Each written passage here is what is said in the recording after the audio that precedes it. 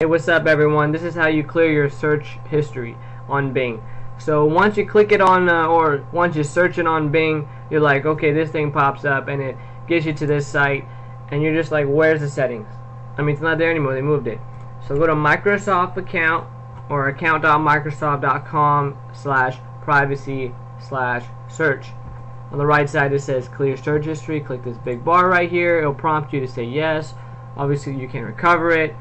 And there's another one called /browse. You can check either. You'll come back and you'll notice some things. I didn't refresh, but you will see it. This will not change, and the screen recorder search will not change because for some reason it does not delete the current day that you are in. Try again the next day or try again in a couple hours. If that helped you, like below. If that didn't, comment, send me a message. I'll update this video. Thanks for watching, guys. Hopefully that helped.